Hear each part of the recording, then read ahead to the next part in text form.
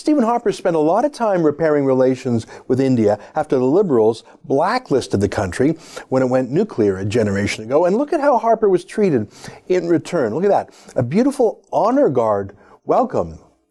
And he wasn't even dressed up in a costume. Now look at how the Indian Prime Minister Narendra Modi greeted Trudeau this time. Well, he didn't. He sent some minor official wearing khaki pants and a windbreaker to meet him at the airport. In fact, so far, not a single senior official or politician from India has met with Trudeau at all. Literally at the same time Trudeau was there, Iran's leader was there too. Modi personally met Hassan Rouhani. Now, I'm no fan of Rouhani, of course. He's a dictator.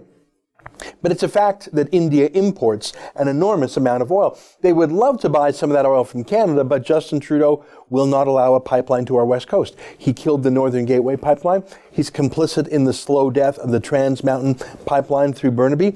And even Energy East, did you know that would have served India? Because New Brunswick is actually closer to India by sea than BC is. Did you know that? Trudeau killed that deal. So not only did Trudeau kill a major potential oil export to India, but he drove India into the arms of OPEC dictators. But at least Iran takes their diplomacy with India seriously. Unlike Trudeau, Rouhani did not take 8 full days of photo shoots with his family for only half a day of business meetings. Modi is actually a little bit like Trudeau in a couple of ways. He loves using social media, and he's a bit of a hugger, you know. Here he is just a few weeks ago when Benjamin Netanyahu's plane touched down. That's the Israeli Prime Minister. Lots of hugs. That's a warm meeting. Here he is hugging U.S. President Donald Trump. That is a warm hug. He's a hugger. But Modi hasn't even acknowledged Trudeau being in the country, not even in a tweet. And Modi tweets 10 times a day.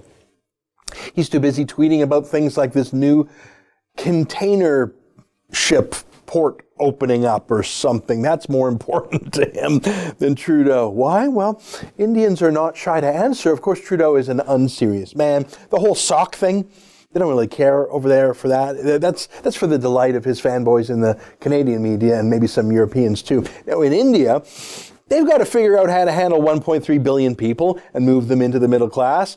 That's what Trudeau talks a lot about too, the middle class, but he actually parties like a Kardashian with his Kardashian wannabe wife. I'm not sure which is worse, you and I paying for their extravagances in India, or when they took their luxury vacations in secret, like when Sophie and Justin visited Billionaire Island in the Bahamas and lied about it.